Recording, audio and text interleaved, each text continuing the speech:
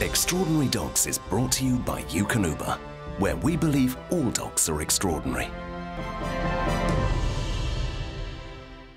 Key to Sam's success are the rigorous training exercises he goes through. We keep Sam's sense of smell at its best by continuation and development training, so we get out as often as possible. We do it in buildings that are used, so there's plenty of smells around, and make the searches as varied and as complicated as we can do. To find out how good Sam's sense of smell is, Sarah puts his nose to the test.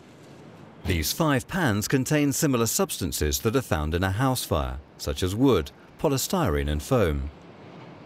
The fire tins were all made up with exactly the same matrix within them, and the flammable liquid was added to just one of these tins.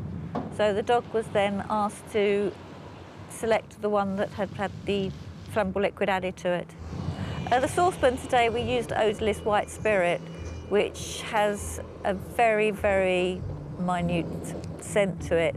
I wouldn't be able to detect it in a saucepan where there's burnt materials in it. As Sam makes his way down the line of saucepans, it doesn't take him long to find the accelerant.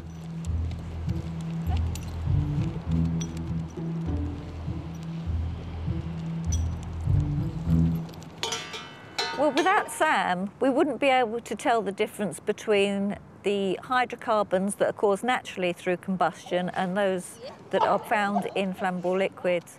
There's no piece of equipment available to the fire investigation officers that can be used on a site. Sarah and Sam are heading to the scene of a fire. On average, they receive about 3 call-outs a month. They've been called out to a fire in the basement of an apartment block in Brighton. Fortunately, it was not fatal, but the fire department suspects foul play. Now it's Sam's turn to shine.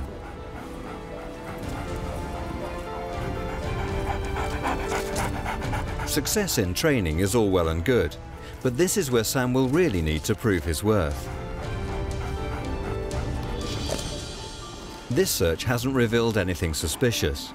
With Sam's success rate, the fire department can now put the residents' mind at rest and let them know that this was not an arson attack.